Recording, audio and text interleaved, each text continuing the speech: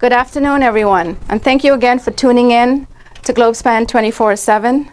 Here we have Globespan is expanding, engaging, embracing, and educating our communities right here in New York, across the Caribbean, the UK, and all other parts of our globe.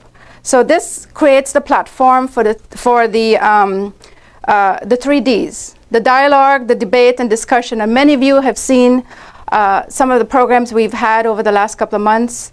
Recently, we've had the CCJ event that took place live the last couple of days on Globespan. So we want to thank you for tuning in and allowing us to raise the bar with the Globespan programs. But before we continue, I want to ask everyone, when you, as you're tuning in live with us on Globespan 24/7, please click like and share the page on Facebook. Also, if you can go to the YouTube, we also have the YouTube live. You can check that one out. For some of you that might not be able to tune in on Facebook, see if you can share that as well for some people to help them to log in. So I hope that you will continue to join us and allow us to expand the discussion, the debate, you know, and the dialogue that we are bringing to you live right here on Facebook at Globespan in New York. As we continue, let me just say today's topic is an important one, and as we choose the topics we share with you and our audience on Facebook, on YouTube, and in audience, we try to bring the subject matters that are important to our communities. And today, choosing this particular topic that we have, the conversations on race in Guyana, you know, and the journey to healing, is extremely important, not just to me, but to all of us here. And these individuals that I will introduce you to, we've actually had conversations, and I've had conversations with people in our audience and some of you who are tuning in with us live, how important this is and to move our nation and our people forward. So today, as we open the doorway to healing for our people of Guyana, our nation, and our audience, those of you tuning in studio and online, I want to welcome you back again to Globespan 24/7. And don't forget, on the 19th, May 19th, we'll be moving from the Saturday to Sunday the 19th. So hopefully more people will be able to tune in with that. So on today's Let the Woman Speak episode, again, we have conversations on race in Guyana, journey to healing. So embracing 4 individuals here in studio that will engage our audience in the first Globespan Courageous Conversations, telling the stories as they were told in our history over time, and some coming from learning from our ancestors. So I want to welcome Alexis Stevens, who is sitting next to me on my right. Next to her is Pratia Singh. And then we have Ferlin Pedro. Did I say that right? Ferlin? And Anton Craigwell. So let me just share a little highlights of these folks that are joining us. Alexis Stevens is actually visiting us from Guyana. I want to thank her for joining us today in bringing a very important topic to the conversation. Alexis, just for an update, is a member of the Sisters of Mercy Institute-led anti-racism and training team since 2009. She's also commissioner on the Caribbean, Central American, South American Anti-Racism Commission. Her work is focused specifically on designing, organizing, and facilitating anti-racism training workshops in Guyana, Argentina, Panama, and the United States of America. The Sisters of Mercies of America is an international community of Roman Catholic women.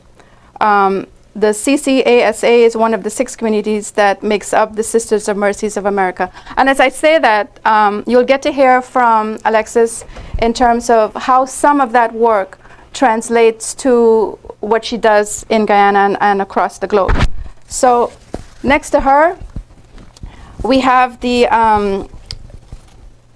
Pratia Singh, who is the founding director of Rajkumari Culture Center. For those of you living in New York who is aware of the Rajkumari Culture Center, that has a long history with New York. And I just want to share a bit about Pratia. She has pioneered and institutioned several programs critical to the Indo-Caribbean community she serves and the wider New York environment. As director of the Rajkumari, she utilizes all her skills, knowledge, and experience to create a vibrant cultural and artistic organization that continues to be the vanguard of cultural renaissance to revive and revitalize Indo-Caribbean art and culture, and to preserve, present, and institutionalize these arts here in the United States. And this just goes to show you how important, even in the arts, that can transform to the conversation on race in Guyana. So we'll hear from Tia about that. Also, we have, this is not just let the women speak, the men will speak as well. So we have a very important person in my space, my partner and good friend, Anton Craigwell, who is the founder and president and CEO of DBGM. He actually comes with a background from journalism, and there's so much on him, but I'm going to just highlight, if you don't mind, Anton, you can fill in what I miss out, right? Is that okay? Okay. He actually produced a documentary, You're Not Alone, and actually the documentary has been traveling across the US and other parts of the Caribbean, and facilitates discussions on depression on Black gay men. In 2013, he founded DGBM, a nonprofit organization committed to raising awareness of the underlying factors contributing to depression and suicidal ideation in Black gay men, including contracting HIV. And DGBM is an organization based here in New York. Anton is also a certified national mental health first aid instructor. And hopefully we'll be able to get him to do a mental health piece in the upcoming episodes.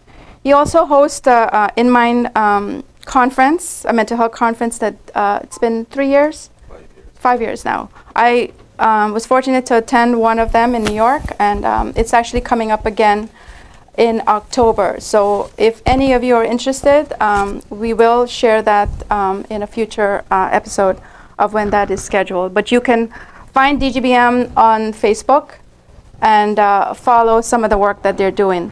Ferlin, our handsome young man here, Ferlin is a postgraduate student in philosophy at the University of Edinburgh. He's a frequent public commentator on politics and human rights issues in Guyana, and you could follow him on his Facebook page as well. And that's what caught my attention in inviting him as part of this conversation here today. He hopes to inspire and change the prevailing ethnic-centered discourse in Guyana in favor of a more inclusive approach through solidarity and understanding. And I believe, Ferlin, you have a blog also, right? So you'll tell us about the blog so people could follow that as well. So each individual comes in with a framework. These are their opinions. So we will share that with you, and we will open the conversation. And as we open the conversation, I'm asking that we include an open dialogue within those of you who are tuning in at your homes, you know, on your phones, in your cars, wherever you're at, in our studio. Open the dialogue, because this is a very important and critical conversation, especially as Guyana approaches election, whether it's coming in the coming months or 2020. So I want for us to keep that in mind and encourage our children as well as this conversation continues. So tomorrow we all know that it's Mother's Day, and it's celebrated tomorrow. So as we celebrate Mother's Day tomorrow, I was actually thinking that if we all can lift up our female ancestors who journeyed with their partners and spouses to Guyana from Africa and India and parts of India, let's show them that today, despite their struggles, we honor them in spirit. I dedicate this episode today to our ancestors, our mothers, our mother's mother, her mother, and so on. I also dedicate today for a little girl, my niece Shavana, who is not here right now. I think she's on her way.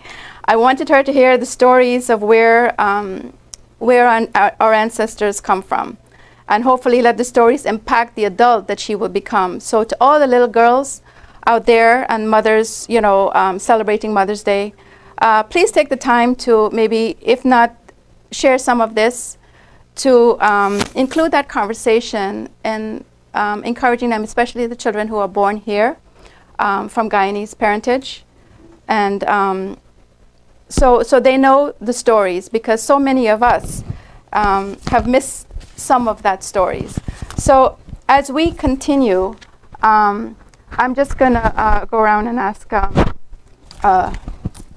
each of our guests to kind of like highlight, about this particular topic and coming here today. What does it mean to you?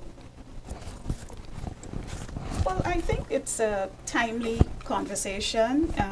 I often say that the conversation around race is what I call a courageous conversation for those people who are really willing to enter into this conversation.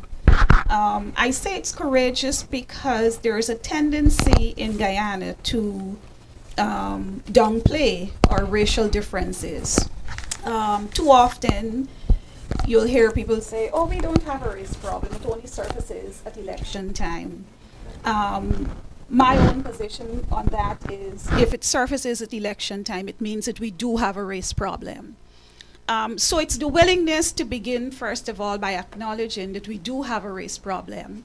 The willingness to engage in a conversation around how we got here, but more importantly, what can we do as we look towards the future? What are the lessons and the strategies that we can give our children? And I say our children because, when we think of our parents, when we think of our grandparents, they're more or less set in their ways. The children, to me, represent our greatest hope for this transformation that we want to see. And so that's why, I want us to be able to bring children into this conversation. So it's about what are the strategies we can give our children or young people to begin to address and, as I say, disrupt this narrative around race and the superiority of one racial group over another. It's really lovely to be here. Thank you for having me. I was really thinking about what I would speak about and how I would like to go forward in this circle is not to talk about, I know where I came from. Everybody knows I came from Guyana. I came from a rich culture. I'm a 5th or 6th generation East Indian from Bihar and part Nepalese. We had a lot of interactions about 5, 6 generations ago between Trinidad, Guyana, Suriname, and so on. And today, of course, we're English speaking. Many of us in our at my age, and so we've lost our language. We can't even speak Hindi, really. These are some of the things that the treasures, not just how we dance or costume ourselves, but the language. We've lost the language, and I think that's really a big thing that a part of us that's lost, right? And I think, but we could still go forward with new generations, instead of them doing mathematics again, which they do in school for so many hours, we could just get them involved in more things that are historical, artistic things like this, where young people or intergenerational are like much more than just young people, where we can, learn and teach and, pass on, also energetically, right? The heart. Let's say the heart, our hearts, right, could come together, and I'm very excited about that. And I really don't want to talk too much about this, but I would just like to read this, which was written by my mother, Rajkumari Singh, and Par Aji is great-great-grandmother. Par Aji, my great-great-grandmother. In my dreams I visualize thy dark eyes, peering to penetrate the misty haze, veiling the coast of Guyana. Knewest thou then it was to land, far flung from home? Thy bark the seas had skimmed, bearing thee thy kismet to fulfill of sweat and toil? Paraji, did bangled ankles well thy sea legs bare, while sahibs gaze thy exotic gazelle beauty of face and form envelop? If later thy chastity he violated, 'tis not, 'tis no shame to thee if man turned brute a lotus soul defiles.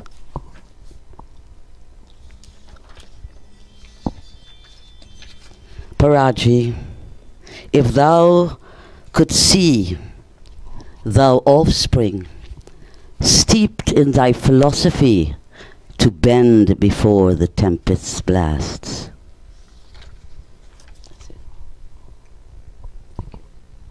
Thank you so much. Ferlin? Yeah, that was beautiful. Absolutely. Thank you for sharing. Well, thank you, Globespan, Diane, for having me on this very important topic. I think I should begin by acknowledging Alex's proposal that we need to confront this very important topic, which is race and racism. I think it's one of the troubling things about my own experience growing up in Guyana is, well, first, not being aware of exactly what racism truly means. And I say this because from a very young age, my parents, we moved to several towns and villages, and it was a very mixed community. It wasn't one predominant ethnic group that populated the community. And there are several communities and villages in Guyana that you can go and see this sort of diversity in the community. And I think that's very important to be a part of such a community, to truly grasp what it means to be part of an inclusive and diverse society. But when we moved several times, and when we moved to certain communities and villages which did have concentrated ethnic groups, predominantly you would see Indo-Guyanese, or predominantly you would see Afro-Guyanese. That's when things started to change. My perspective started to change on what I'm in the midst of, and that was largely fueled by what my neighbors, relatives, friends, and family, what they saw and what they related to me at a very young age. Now, I'm not pure Indo-Guyanese. I don't have a pure Indo-Guyanese heritage. My mom's side has can probably claim that. My father's side, he's a mixed individual, but his father was well, he's still alive. He's Portuguese, European heritage. My grandma being a mixed individual, half Amerindian, half Indo-Guyanese. But it's very interesting, the mixture of my my own family and being in the communities that I described initially, that I had no perception, no conception actually of what racism means or what difference means. And I think as I age and I reach my late teens, having graduated from high school and becoming more aware of the political reality of Guyana, I think that's when this ideology of racism really got to me, and I started to see my society very differently.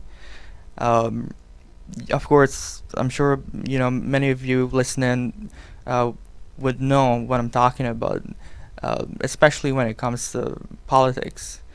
And I hope we eventually get to explore this dimension, the political dimension of racism, because I think that's the dimension that I somehow fixated myself to try to understand the roots, the causes, why is it continuing in such a very catastrophic level. And sometimes it's very worrying to me because it impacts how I relate with my friends who are of a particular race or racial identity, or who belong to a particular ethnic group. And it also affects how they see me, especially when I have characteristics that might not be considered to be likable within their ethnic group or racial space. And so there, on the one hand, there's the group identity aspect to racism that I'm very interested in, and on the other hand, there's the aspect of how do we get beyond that? How do we reach a level of equality and even equity, economic equity, if we're going to look forward to a prosperous, transformative Guyana. So that's the portion that I hope to contribute in this segment. Thank you, Ferlin. Thank you very much, Ferlin. Preeta, Alexis, thank you very much, Diane, for having me on this conversation, and to Globespan 24/7 to be here as well. I'm particularly concerned about the issue of race in Guyana. How, as a social construct, it has contributed to the destabilization and undermine the good qualities that exists in all of us. Priya, you talked about it. Alexis, you talked about it.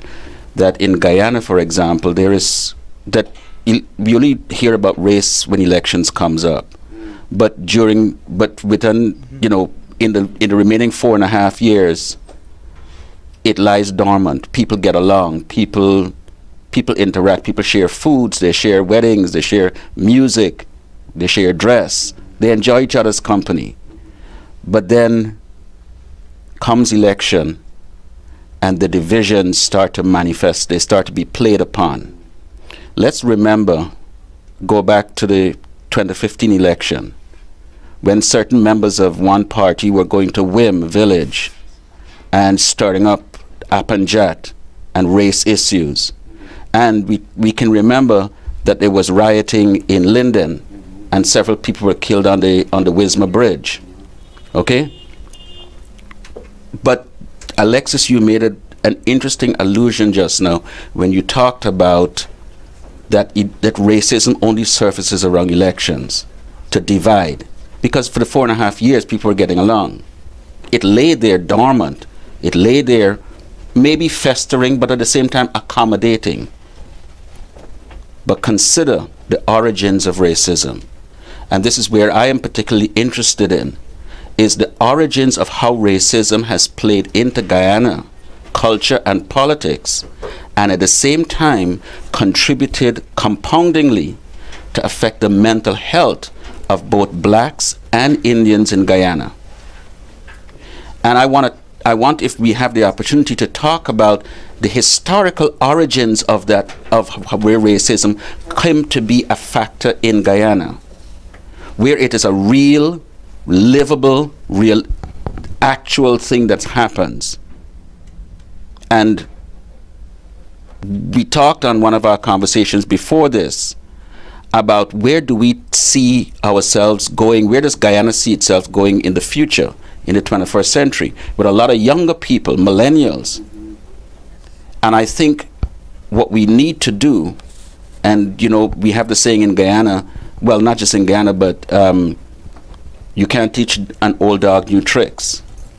But I actually do believe that changing the language, changing the conversation, we can help all the Guyanese to understand with information and education how they came to be believing some of the things that they do. And then the younger generation will be able to say, well, all right, I understand where they're coming from, I understand the historical context, but this is not my reality today. And I need to forge a new reality that is more inclusive and embracing. Anton, thank you so much, because that leads into what I wanted to bring up and correct that earlier, before we started this conversation today, we did have a conversations ourselves. I either had individual conversations with you all, or we had a group conversation. So, but before I jump to that part, I want to remind our viewers tuning in, we have telephone numbers as we're going to make this conversation today interactive. I'd like to see this more interactive than our other programs. So even though you're not in audience, please use the USA number for those within the United States, 718-555-3290. Devin, can we hit up the numbers? Canada, 647-557-6200. Guyana, 225-9054. Trinidad, 653-9195. So you should be able to see the numbers scrolling on our screen. So if you see the numbers, please give us a call. Be part of this conversation. So if you didn't have an opportunity to be here in audience, let's have that conversation and expand it in a manner of where we can make it a teachable moment and increase the knowledge and grow what the knowledge of our ancestors have taught us. And again, Globespan 24/7 reminder, we will be moving. Today's our last Saturday, running the program on Saturday. Next Sunday, we'll be moving Sunday the 19th, starting at 12:30. So on that note, so again, Anton, thank you so much. And based on the conversations we've had, so one of the questions I want to ask, and Richard, who is in our audience, Richard sent me a really good article by Rajiv Mahabir, and he had posed something in the article that I want to present to you all, and let's see how we can create that dialogue in here, addressing what you said, Anton, going back to that part. Has the legacy of our ancestors erased like for Indians coming in, the Indian Arrival Day, or Emancipation Day, because we just had Indian Arrival Day May 5th, right? Emancipation Day is August 1st. So if we're looking back historically on where we came from, has the legacy that we've experienced erased some of that? And, actually with celebrating, these major events? I think, yeah. Anyone? I think that, Yes. oh, thank you. I think that the cliquish history that we have between races, especially many of our people lived on plantations and were isolated, actually. So, a lot of them didn't have a lot of African people there and other, Portuguese or any other race, unless it's the white man who was the overseer, right? But the thing is that we have broke down many, many barriers in Guyana against this. And I meet a lot of my nieces and nephews, some of them great nieces and nephews, and they're really cool with that, and they have friends who are multicultural, multiracial, and they get along very well together. There are times within my own family, there was an incident where my sister-in-law did not want her son to marry a mixed man, right? Yeah. And she didn't, and she married an Indian boy, right? And she has twins now. It's all happening now. And she can't stand her husband, and he's just not. Are we looking for the right race or the right person? That's really the personal question that we need to put out there too, because we have feelings, and we all have a heart, so we all have emotions, and we got to use our emotions to bring us closer together, and to really be real about it. Yeah. Right. Anton, how about you, since you raised this? I know. Sometimes I should probably keep quiet, right?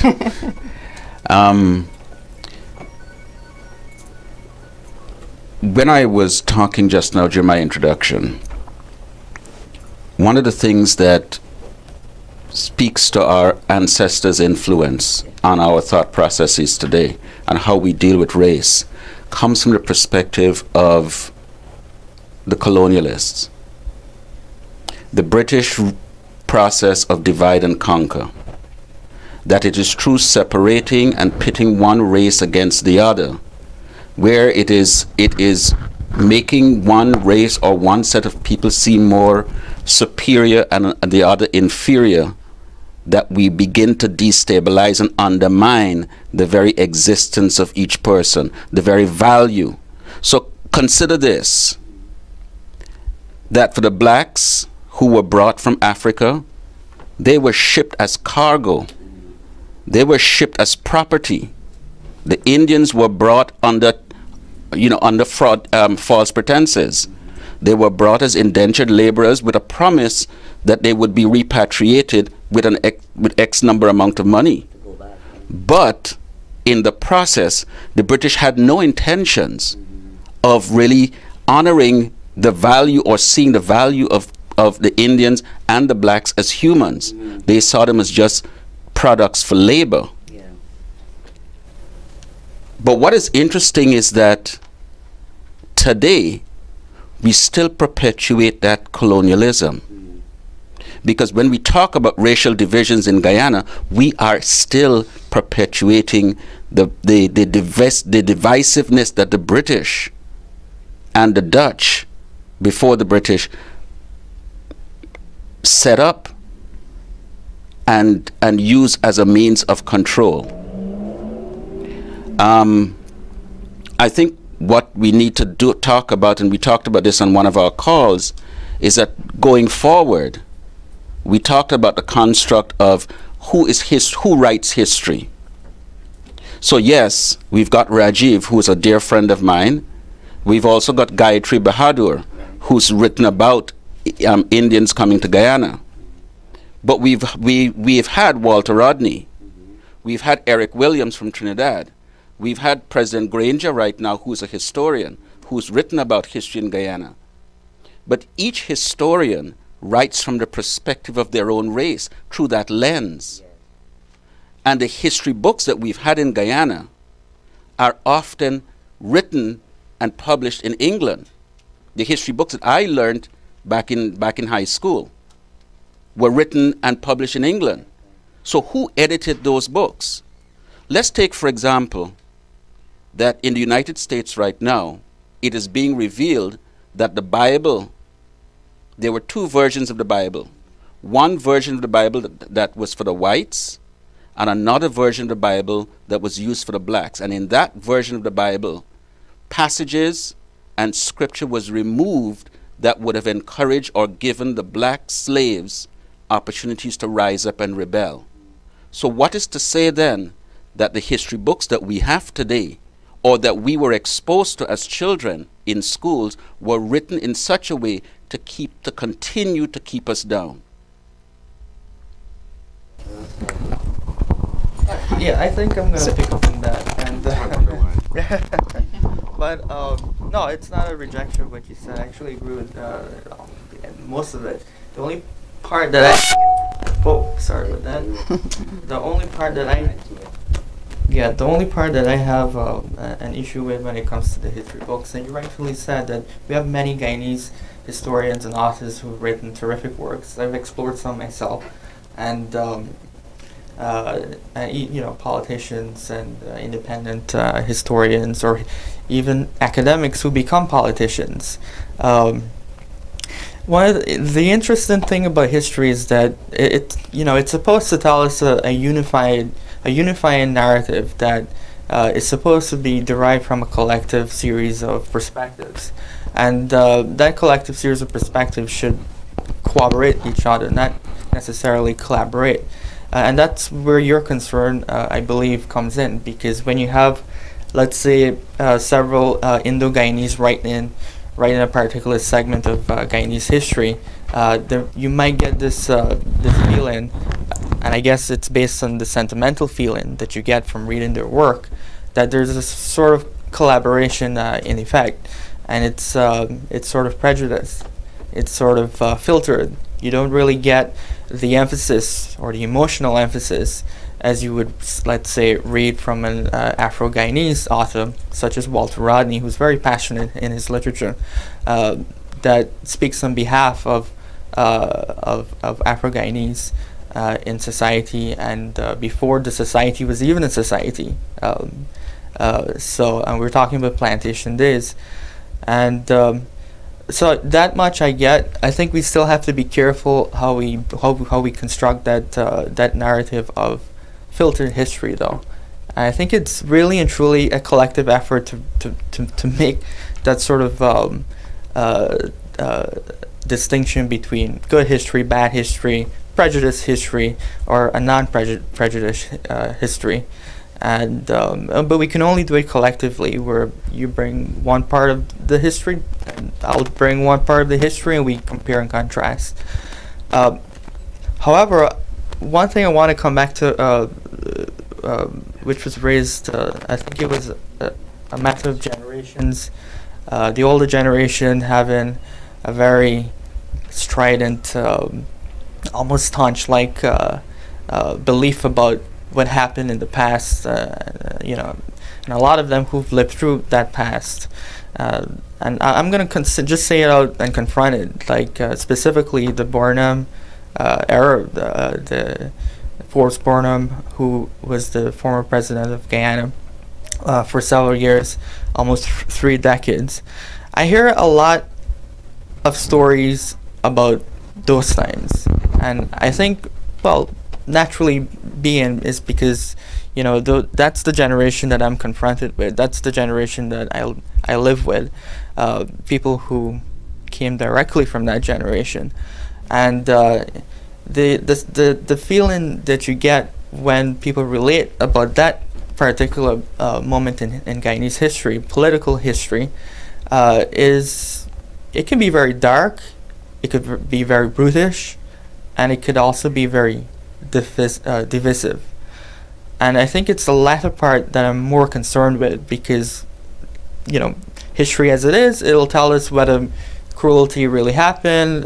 You know, you have your records, the historical records that you can survey, but it's the divisiveness that I'm more bothered by, because what the older generation typically wants to do is impose that divisive rhetoric onto the present. And I think there should be an important distinction between what happened in the past and what is actually happening right now. I mean, if you look at the 2015 campaign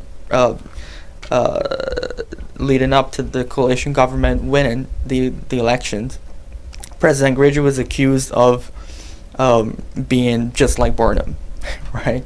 And he publicly declared that he's not Burnham. And but, you know, it's the sort of rhetoric that you get that has a deeper ethnic racialized aspect to it. It's not just Forbes Burnham the person, it's also Forbes Burnham the Afro-Guyanese, who led government for approximately almost 3 decades, but under very some would describe it as dark circumstances, but nevertheless it was very trying circumstances. So I think there's a generational discrepancy. The young generation, the old generation. The young generation wants to move on, people like myself, but not necessarily move on to say we neglect the past, but to say that old generation, what can we learn from you guys so that we don't make the mistakes that you did, that you committed to? So I guess that's what I wanted to share in that regard. And Alexis? So if I could maybe start with the last point you made, Ferlin, which is about the older generation trying to pass that divisiveness on to us. I think is really what is central to this conversation. You know, I have come to believe through my work in teaching about and training people about how to unlearn racism or how to disrupt racism, is first of all to begin to understand, because, you know, you have to contextualize things. And the context in which we operated then and the context in which we operate now has to be considered. And the truth of the matter is that this, when we talk about Guyana, we talk about a nation that was birthed from colonialism. Colonialism itself is based on this construct of race. yes, race is a social construct, but it's a construct that has been weaponized. And it has been used, as we have seen, pre-1966, to divide communities. And I think it's interesting that usually when we talk about race in Guyana, we talk about the two main ethnic groups. But the truth of the matter is that racism operates at every level of our society. And I like to say that maybe our pathology as a country is that race is the prism through which we see every single thing, through which all of our relationships are constructed. So if you look at our political institutions, our political parties, you look at our, socio-economic issues, if you look at our socio-cultural issues, all of these things are affected by race. Now, if this nation was birthed from colonialism, and then your colonial masters left, and Guyanese assumed leadership of this nation, what was done to change the structures that were put in place to help the plantations and to help the colonial powers to be able to function? So what changed when we moved into independence? What changed was that we assumed leadership of a country, but did we do anything to dismantle the structures that were already in place that has contributed to the problems that we continue to see today? And so this is where this whole argument about systemic racism has to start. That unless we dismantle the structures that continue to give rise to the problems that we're seeing on the ground, then it's really going to be hard to make changes. And I also want to say that, when I enter into this conversation on race, I talk about two things. I talk about personal prejudices, because we all have them. And I also talk about structural racism or systemic racism. So that we have to talk about both of these things. Because very often, people with personal prejudices move into spaces where they acquire power, and then what happens? That racism becomes systemic. It continues to be weaponized. And so these are the things that we have to pay attention to. That's why I think that, I want to be able to change the generation that came before us. But I feel in some ways that the damage has already been done, and that our only hope really is to begin to do this work with young people. And I was happy when you said that, that when you talk to your younger family, these are people who are willing to see beyond all of the characteristics that have been used to separate us in the past. So it's about skin color, it's about hair texture.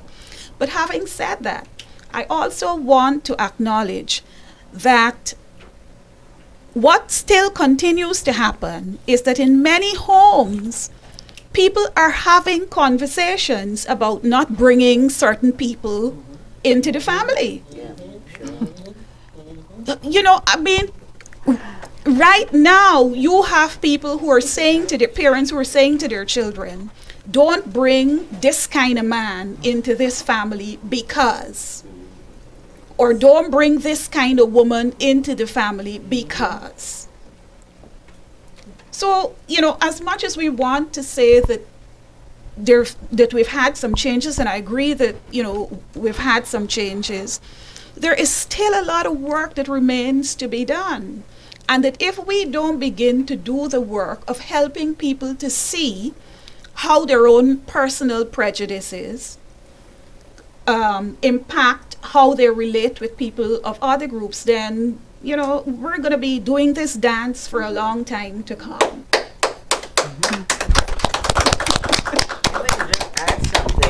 One of the important things that, in New York at least, I've seen bring Guyanese of different ethnic communities is in Brooklyn.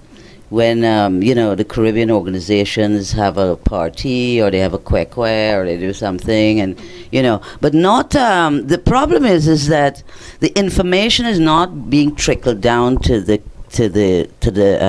villages, let's say Richmond Hill, Bronx, right? I mean, the new generation, her generation, definitely his generation. I mean, they're not dealing with this stuff, right? I mean, we've lived it. We've been through a lot of hurt all the way around, and we're still carrying that, right? And I'm reading this poem by my mother about our grandmother that came from India. And then, there's another little, two more before it closes, I'll read it. What happens after that, What happens when you're on the plantation, both for Africans and Indians? Because up until yesterday, they were still raping, the white men were still raping Indian women and black women, and things like this. So, and then, of course, they just left the country when it hit the fan, right? They could just fly out to, Portugal or wherever they came from, China and so on, right? Canada. But the thing is, we're still here, and even now that we're here in New York, and we're creating little Guyana, big Guyana, medium Guyana, we're still very Guyanese culturally. With food, we're very Guyanese. We're very gracious. We were taught in schools to be gracious. We used to wear socks and shoes and things like this, a little tie and a hat and so on. So we understand order, and we all could come to order, and we are in order. That's all I've got to say. I think we have a question coming in.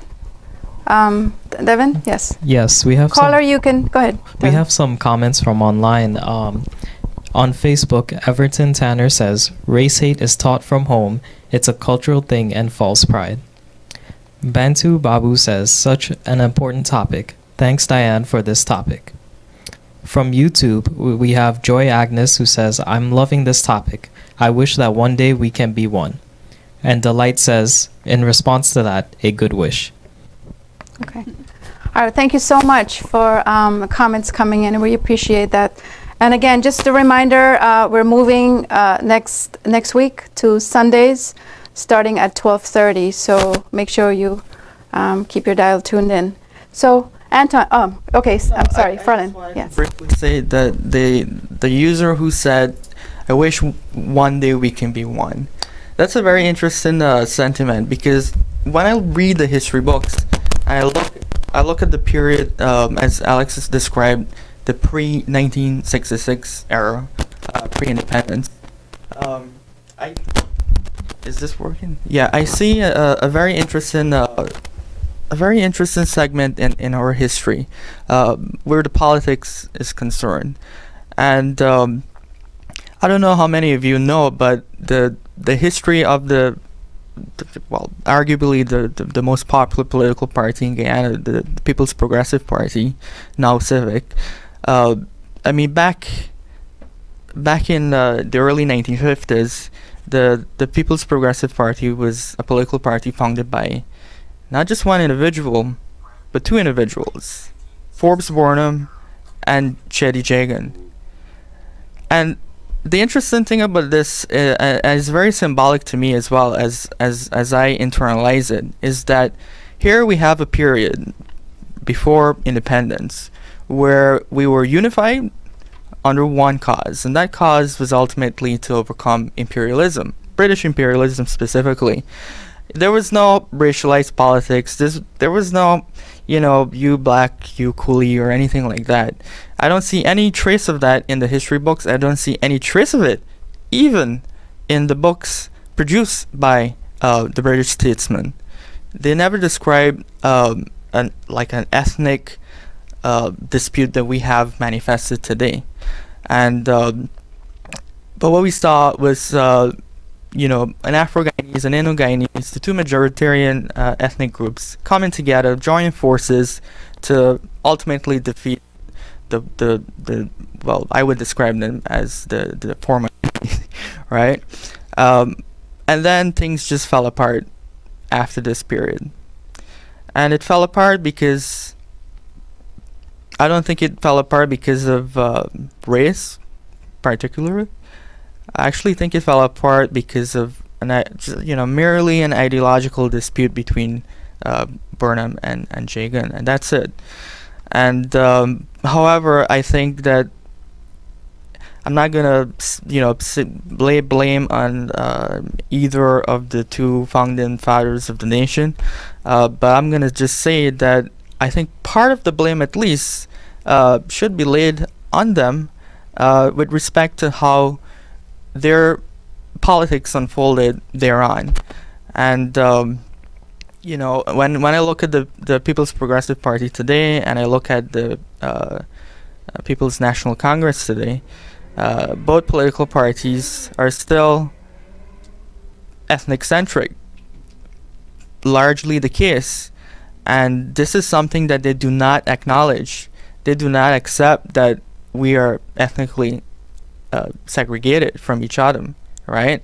And I think the politics is what really fuels and plays into the momentum of racism in Guyana, and why it is very stubborn to combat, because we have political leaders who are not acknowledging the obvious.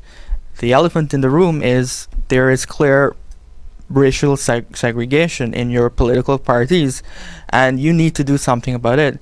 And this brings me back, I'm going to just make this very brief, it brings me back to the introduction of proportional representation, which is the political model that Guyana's democracy is framed under.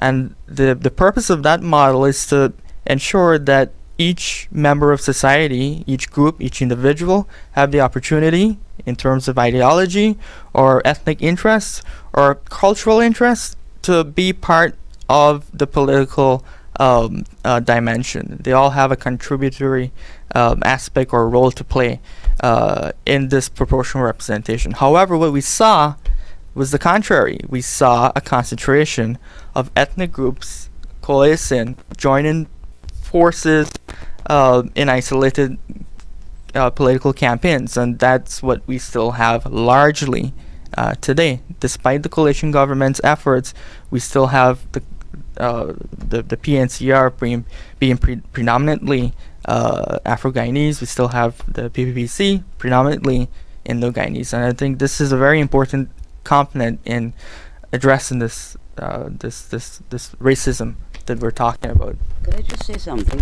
You know, after the 1963, when we had the big riots and the burning of Georgetown, and people were throwing bombs into, families, homes were burnt down with, like the Abrams, with their 13 children, mother and father, and all of a sudden it's about communism and, what else? Capitalism. But the thing is that we have never not been able to come together as a nation up to now.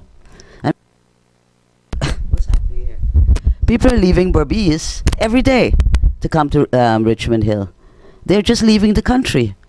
So you really wonder what's happening in Guyana. Who's and you still got the PNC, you got the PPP. There's no new parties. Where are all the young people with all the PhDs and their master's degrees? I mean, what are they doing to help Guyana? Why must we Kuli people go back to Guyana and crawl around there waiting for a grain of rice when we could be lolling off in really, we really got to think of ourselves. And the way we speak about Guyana's history is always like some textbook, right? But that's for like white people or people, foreigners. We know the textbook because we know it because we lived it and we are living it and we are here and we didn't give up our identity. We still being Kuli and we still being black and we still doing Kwekwe and we still doing everything in Brooklyn. Anybody get 25 cents, they get a flight and they go to Guyana. They're not going to Belgium or Russia or Czechoslovakia or London, right? They're going back to Guyana to see the Mati, right? All the way around. So really, it's a racial problem that still exists in the country because of the politicians, right? And it's not even about socialism, communism, or capitalism. It's just they need to have two parties. Why does a country have to have two parties? Maybe they'll have to have a king if they didn't have that or something. But it's so absurd that the poor people are being whipped constantly. You know, those of us who could get out by ship or boat or plane, it's great. But the majority of people can't. And then the children that come up here, as soon as they get over here, you know, before they express, they want to just throw away that identity. They don't want to. They don't identify. And bring your madrasi for the puja. You know what I'm saying? In Burmese. So that's really about what's our wealth.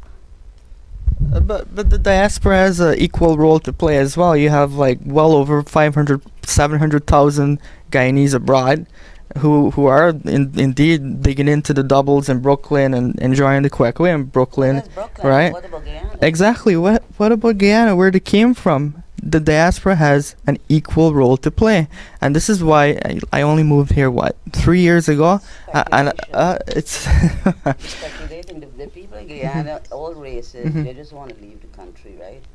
And what's happening is all these retired doctors and you know, people with money, they're going down and buying up the forest in Guyana, building ranches and raising cows and doing things, and coming back here to do their doctorate, right?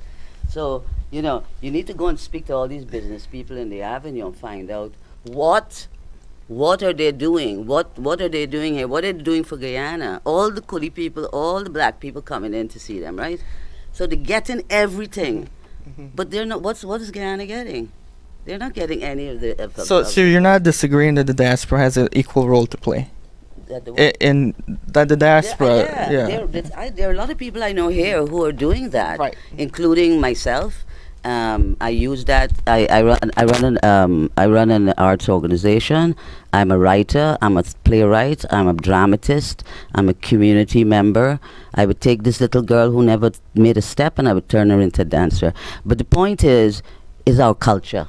Keeping our cultural things alive, our history, our this, whether you're African, whether you're Chinese, this and that and the other, you know? So it's really about holding on to the history, and if it wasn't written by African slaves who couldn't write, or Kuli people who couldn't write, we are the ones that have to write it now. All right, in the interest of time, let's just, because we're going to have to wrap up shortly, so let's just go to Alexis, and then Anton. And then I want to catch Richard Singh in our audience, because he had made some great points in our conversation that we had as a group.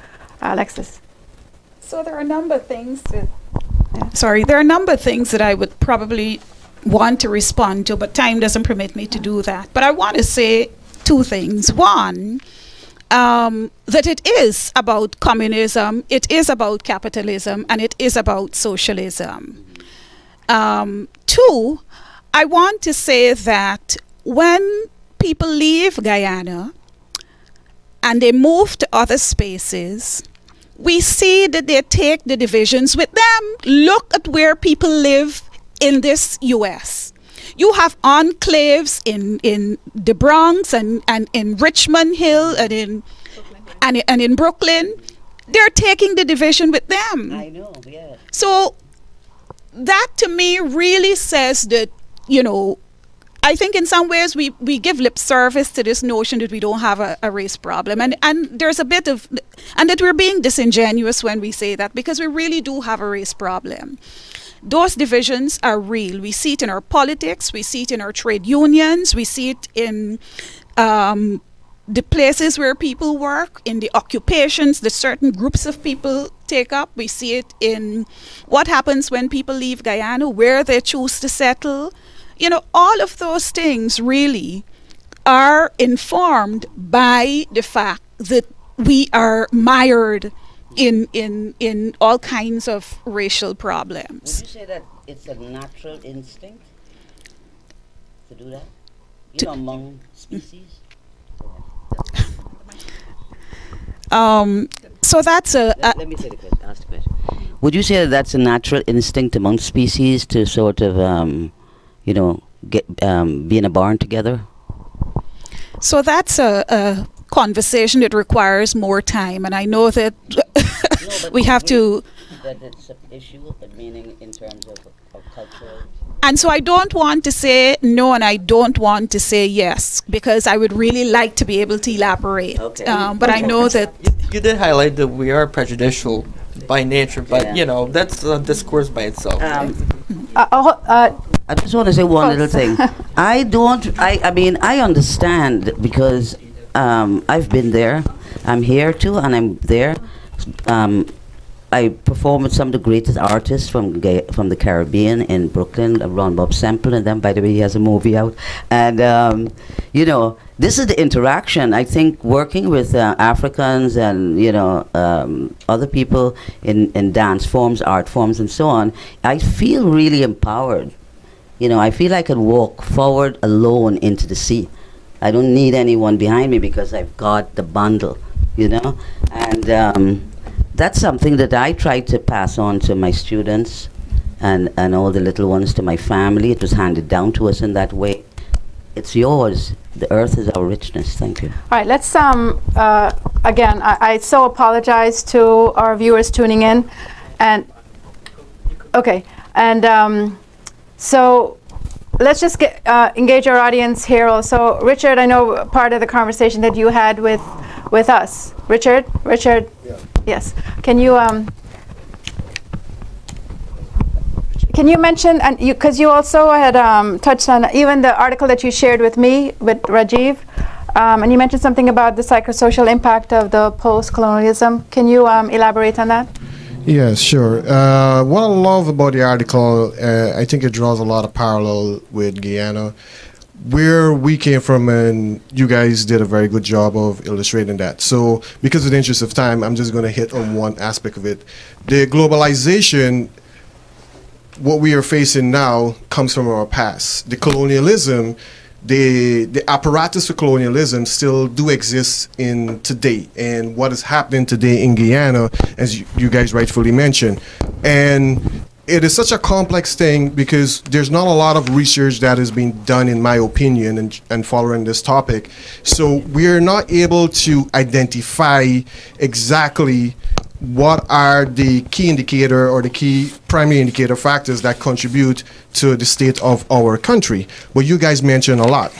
So in a nutshell, what I'm trying to say to you guys are doing a very good job in having this courageous conversation, and it's going to take more than one episode. And you guys are bringing the factors and the instruments that are pulling or plucking out from our history, where we were, where we are, and where we need to go. Colonel West said the condition, I can't remember the exact phrase, but what Colonel West actually said, as an American philosopher, is that the condition for the suffering is all about giving the person the opportunity to express their suffering and to get that out from here. And that's what you guys are basically doing. And we in the audience here, and also through YouTube and so forth, are getting a touch and a feel of that, because we're going back into our own personal history and identifying, as you mentioned. I would love to hear you spoke more about the mental health aspect, because that's an area that I love, and that's something that I'm very passionate about. And one thing that I would say, well, actually is a question I would like to ask you guys, because of the interest of time, is based on all your conversation here, how can we use the Me Too movement that has transcended from what the Me Too movement actually originally began in 2006 to address the topic that you guys are discussing? I have many questions, but I'll just try to basically ask that one, and if time permit me, there's another one. Well, Alexis, I love what you said. The construct of what the colonial masters and the empire has put in place, that is a conversation I would love to explore, and hope that the panel can explore later on, because it's a very important one that leads back to the construct of what you're saying, Antoine, in terms of the mental health construct. So what I'm trying to say is, there are parts of all of you guys' conversation that is bringing together an image or a canvas of a picture that is becoming very vivid, and continue to do what you're doing. Dialogue, discussion, and continue to do that. So just to repeat back, the Me Too movement, how can the Me Too movement affect change with regards to the topic that we're discussing in Guyana, and what is it that we need to do to have the Me Too movement a part of this discussion? Why don't we pass that to Anton? Oh. Thank you very much for that question. And then after Anton, let's jump to someone from our studio audience who had a question. I apologize. You can go. Thank you again for that question. I think appropriating the Me Too movement or the Me Too hashtag and applying that to the Guyanese context, we can probably even change it to say, Me Too, I too am a victim of colonialism.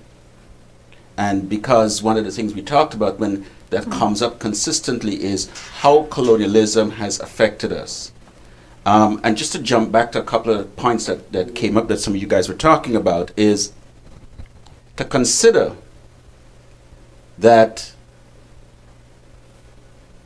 for assimilation and adaptation for survival, that each of the racial demographics in Guyana conformed to the white standard. So consequently, even by our simple use of good morning and good evening, our simple use of the clothes and the way we dress. So how many of us still have good clothes that we don't wear except on special occasions, because when we go out, we want to represent and show we are the best. Because ultimately we wanted to be able to impress the white owners, the white in superior positions, because we want to be able to secure better economic prospects and futures for ourselves and for our children. Consider, back in the days of after slavery, in Victoria Village or Buxton or Belfield, how many blacks changed their names to suit the plantation owner or the plantation themselves? Yeah. How many Indians sacrificed and sublimated, suppressed their religious belief to become Christian, to go to a Catholic school so they can get the education to be able to rise up? And I'm glad you made mention about how many Indians and people leaving Guyana, because that also comes with a form of displacement or disassociative flight. I don't want to be here. I never wanted to be here. I was brought here to labor. I was lied to, and I've been forced to remain here, but I don't really want to be here. And so when we talk about mental health, and again about suicidal ideation, in 2014, Guyana had one of the highest rates of suicides in the world at 44% of the population. But watch this. Interestingly, in Guyana, disproportionately, there were more women who were taking their lives than men. And disproportionately, the suicides were concentrated among the Indians more than the blacks. So there has already been built into the Indians by generation, I don't want to be here. There's no reason for me to continue to remain here. I need to leave. And if I can't leave by jumping on a flight from and I'm still going to call it to marry, okay? If I'm going to jump on a flight, then I am confined to staying here. I am forced to remain here, and the only way out is some Malashan or some carbon pills. Could I say one little thing to Anthony? Sure. You know, it's true that we have to be patient also, but you know, we are our lifetime is just only so short. But I do see changes. But my nieces and nephews, which is now the next generation, they have no interest in Hinduism. They have no interest in Islam, right? But they're all marching out. They're all Hindus, come from Hindu families, and but they all became Christians. Now, from a Hindu perspective, that's a huge loss, right? If all your nieces and nephews have embraced Christianity, you know, we used to have my grandmother had 30 grandchildren, right? 30 grandchildren, and in our generation, we hardly have 3. Okay, and it's 8 children my mother had. I just want to show you where the population is. It's not here either. Yeah. All right, so let's we have a studio audience that I believe have a comment or a statement. Oh, yeah. Question. Yeah, I'm Banmati Ram. Hi, Banmati. And what I like to say is that whereas we've heard like concepts, we've looked at history of slavery. of racism, where it's coming from, or probably. Can you hold the mic a little closer, please? Yes, we've heard about, we've listened to the panelists. And what I've not heard so much of is where do we go from there? Some of the solutions or some of those things. And I grew up in Guyana many moons ago. And I actually went to, I'm from an Indian community mostly, 99% when I grew up. And I went to church in Golden Grove. So I was forced to interact with people of another ethnic group. But what was good about interacting is that my father had neighbors that he grew up with, and when they passed through the street, they would say, he would call them neighbor. Neighbor, come and sit, and because they grew up as boys together. And then we went to a black church, and my chacha said to him, why are you letting your daughter go into a black church? And my father had to face those kinds of opposition, but because we were so many kids in the home and we went, my father saw us living, a good life, and he did not object to it. But we ourselves had to face interacting with students in Golden Grove, students in high school. So we learned how to, and then I went to Jamaica, and I'm an ordained Baptist minister. And I was the only Indian pastor, only Indian person in 3 congregations. I was pastoring, and it didn't matter. They saw me as pastor. First, they saw me as a woman pastor, and then they saw me as well as an Indian, and then they just saw me as pastor because I interacted. And if you're willing to interact with people of another race and to walk amongst them and to go to their functions and to eat. But one thing I realized when I was going to Golden Grove Baptist Church, I never spoke politics with the people, with my sisters and brothers, who were mostly of the other race. And I happened to speak politics to one of them when the coalition was coming into power. And I was part of the coalition movement as well. And when I started to critique the coalition when they were not doing as well as they should, somebody got mad at me, and the person was from Golden Grove Baptist Church of another race. So the other issue we need to maybe think about is that you might be in the same congregation with people of other ethnic group, but you're not talking about issues that affect you and that are like sores there. You don't want to touch it because it's going to cause a lot of pain. And so I'm glad for this conversation, and it's the young people and us who have, been around older people who will have to move this conversation forward, because even when I went back to work with government on contract, when I walked into the Ministry of Education, people saw me as an Indian Guyanese and a PPP supporter, because Indian means PPP supporter. And they weren't sure how to take me. So when I walked in the office, I said, I am Guyanese, and I'm here for all Guyanese, irrespective of ethnic background, color, whatever you call it. And these are the things we have to confront in the ministries of government, in ministries in Guyana. It's not easy, but if you want to go and work there, you will have to go. Thank you, Banmati, so much. And I'm glad you raised that point. So we're going to close this now by saying, and I'm going to ask each person, is it okay for just 1 minute for each person? Yes. So 1 minute, guys, right? So I apologize to our viewers. I know this conversation is so extensive, and we can talk so much more about it. Remember, this is only part 1. So we will be looking at other parts of this conversation and how we can expand it. And as Banmati asked, and we all have mentioned, the way forward. So here's to all on our panel. And I'm going to throw this out to you, but again, my apologies in the interest of time. Just keep it brief.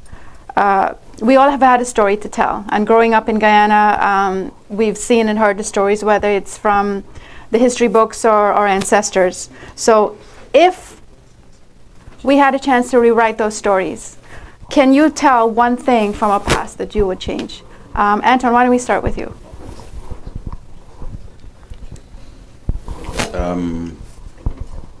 I have to think about that a little carefully. Okay. Ferlin, would you? Do you think Proposal. can I ask for you particularly? Okay. I have, you and I talked about this coming from a mixed race. I have my 8-year-old niece sitting in the audience right now who is of a mixed race, and I had this conversation. She was looking shocked. During her school break, she was at my home, and we had this conversation about, she said she's of her black parentage, but her father is Indian. So talk about that. If we had to rewrite the story to teach my 8-year-old niece and other children that might be out there, especially for young people coming from a mixed race, like what would you rewrite? So my 8-year-old niece could grow up to be a well-rounded adult like you. You know what I mean? Try my best. It's such a responsibility. I think during our discussion, I think I said I wouldn't change anything about that history.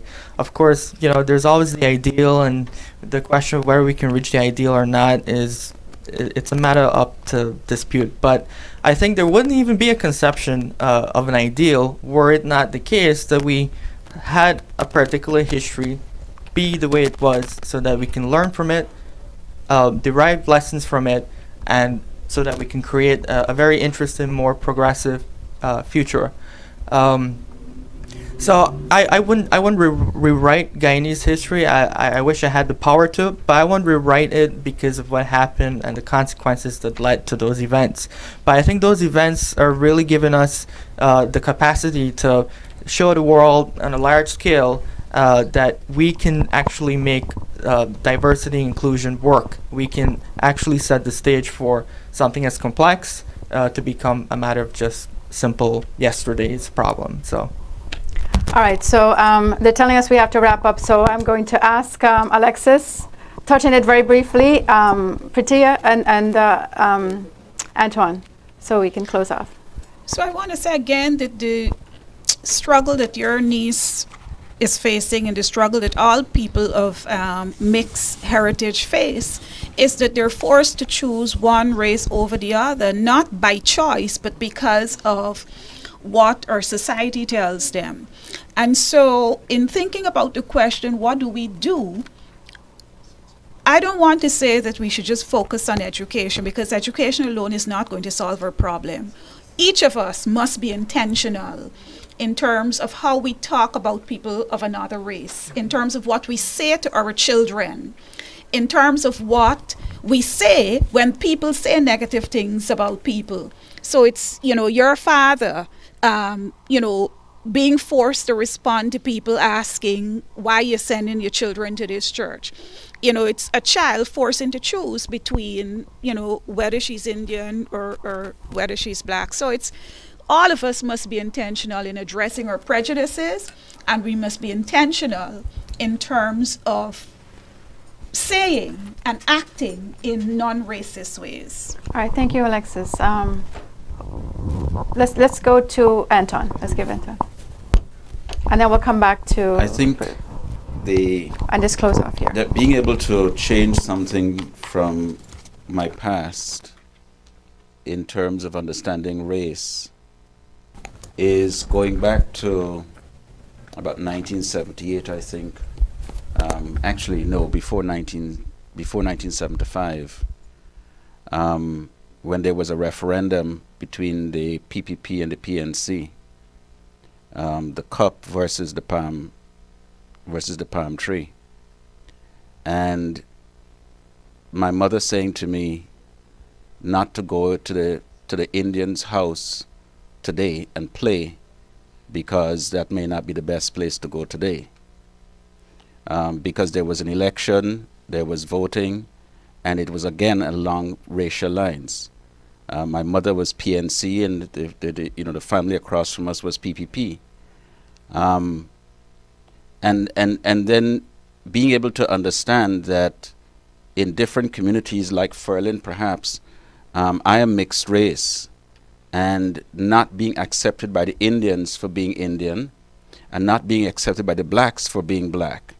I'm not black enough. So there's still in the black family part of me that says I'm still half skull and like a dose, I'm still Indian. And as a child growing up, I never liked sitting with my feet hanging down. I always prefer to cross my legs, and I prefer to eat in my hands without even realizing that I had Indian ancestry. And then on the Indian side, I was too black to be Indian. So I never really fit in. And so the question again is, going forward, how many young people of mixed race don't find a sense of belonging in either racial grouping, but then now have to create their own? And that sense of not belonging creates another form of mental health destabilization. All right. Just real quick, and then we'll close. I just want to say thank you for this, and it's definitely a narrative that needs to continue, those of us who are in the diaspora. But personally, I mean, I feel so lucky to be born in Guyana and to go to the Methodist Church, the temple, the masjid, you know, everything. We just did everything. We went everywhere. And we had aunts who were Christian, and we had great aunts who were this and that, and we were just there. And then we lived on the plantation during the riots around Diamond there, just to be safe. And we started learn how to walk barefoot, pick up cow dung, and make dog bottom house and things like this. But you know, that's what we should do with our children: send them out to learn, and get in touch with the country. Thank you. All right, I want to thank our guests, Alexis Stevens, for coming from Guyana and taking the time out from her schedule to join us. I appreciate it, Alexis. And Alexis is celebrating a birthday tomorrow, so I want to wish her a happy birthday. And it's really wonderful meeting her.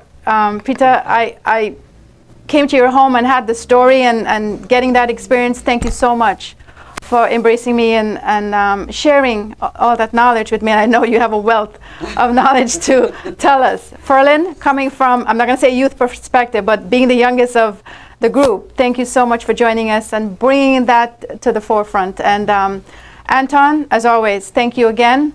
There's so much to this conversation, and we will continue on a part 2. Date not known yet, but keep in mind, as of next week, we are moving from Saturday to what, folks? Sunday the 19th. So please tune in. Stay tuned. At 2 p.m., we're coming up with our political segment on, I believe, the CCJ. So stay tuned for that. Go ahead. We just have one final comment from an in-house audience member. No one can make you feel inferior without your consent. And we have a lot of great comments from online, but unfortunately, we are out of time. All right. So again, thank you. Stay tuned for the 2 p.m. segment.